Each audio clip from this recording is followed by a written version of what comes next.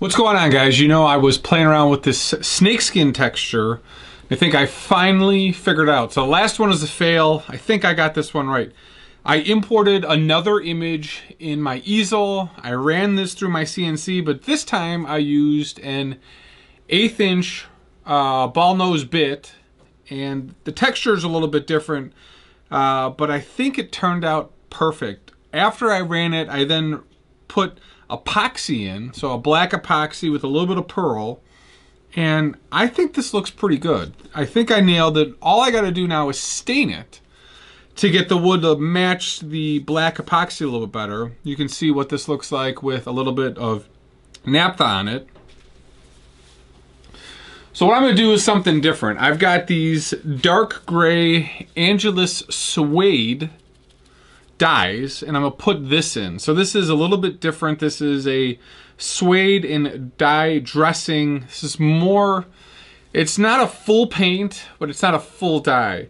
But what I want to do with this is I want to fill in the pores. Since Paulownia is an open grain wood, I want to fill in the pores, and what I'll do is I'll come back with some steel wool, rub it over this, and I should get it to look pretty perfect. So this wood is kind of ugly. We'll start on the back. This should dye the wood and also fill in the pores. So it's not a full stain, it's not a full paint, but it should get me where I want to go. I can't remember if I did a video of this stuff for you guys before. I've got a whole box of this stuff. Angelus was kind enough to allow me to play with it, and I didn't find a use for it until today. So you can purchase these in the link as well. I appreciate any help you guys can give me. So you can see, I guess it's almost like a chalk. It is definitely filling in the pores, and it's giving this body a nice tint, a gray tint. It's really hard to get a gray tint right. A lot of times guys will just sand back black, and I don't really like that. I think Trans Tint had a silver or gray many years ago, but I don't think they make that anymore. Got a lot of stuff, but I prefer using this Angelus. Be curious to see what this looks like when it's dry. Alright, so that really did exactly what I wanted it to do. Filled in the pores. You still got a lot of the natural wood texture. It looks better. We'll do the sides. I'm gonna just double check, make sure I'm doing it right. So let's do the front.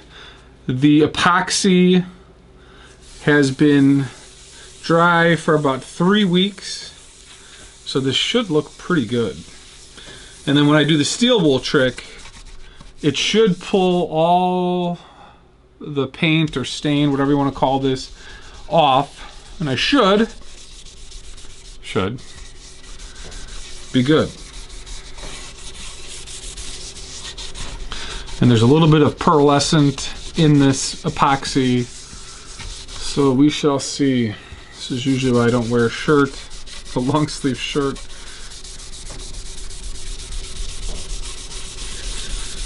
All right. That looks cool. I could have stained it black. I just wanted to try something different. Big D's getting adventurous here in the terrible weather we've had. Wanted to do some different things. So I'll put this on the side.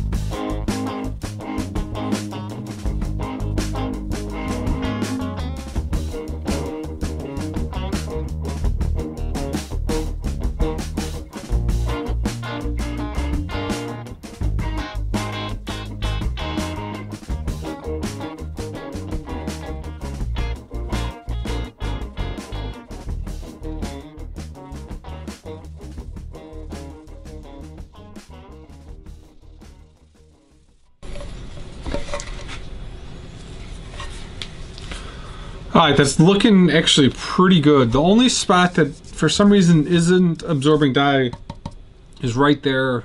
I'm not sure why, but this looks like it's drying okay. I think with the steel wool, it'll look perfect.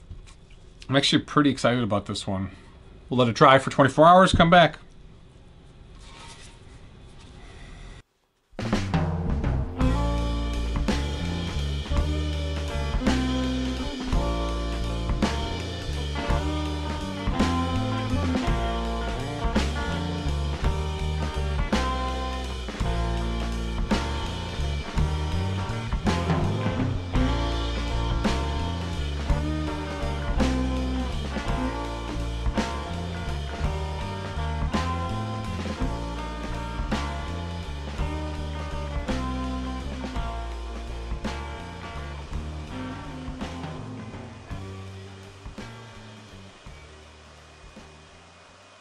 Little Mohawk pre-catalyzed sanding sealer again.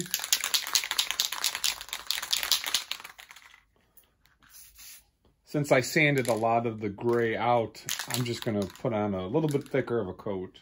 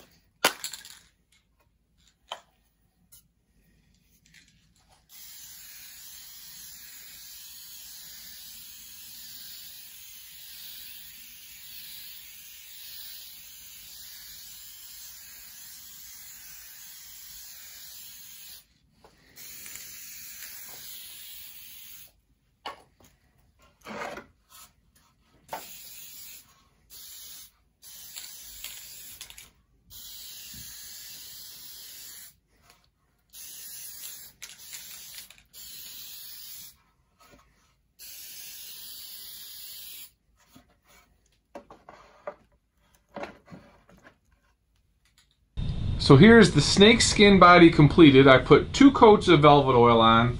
The back actually turned out really nice. I'm not sure the epoxy and velvet oil are all that compatible in the sense there are some streaks. I did try to rub a little bit of this out with some steel wool, but I can see just a little bit of streaks. I actually may let this dry and take this to the buffer and see if that works.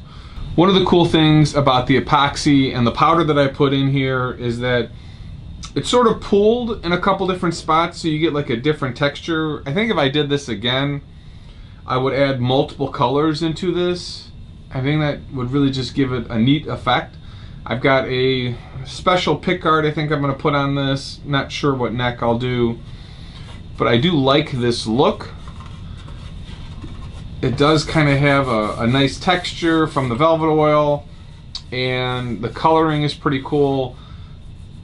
I probably could have left more color on the top, like the back, but then I wouldn't have been able to see the epoxy. But it's just a neat effect, just a different way to play around with this snake skin idea that I've had in my head. Others have done it. This was my take on it as well. So just wanted to give you another way of doing this. Thanks for watching, guys. We'll see you in the next video.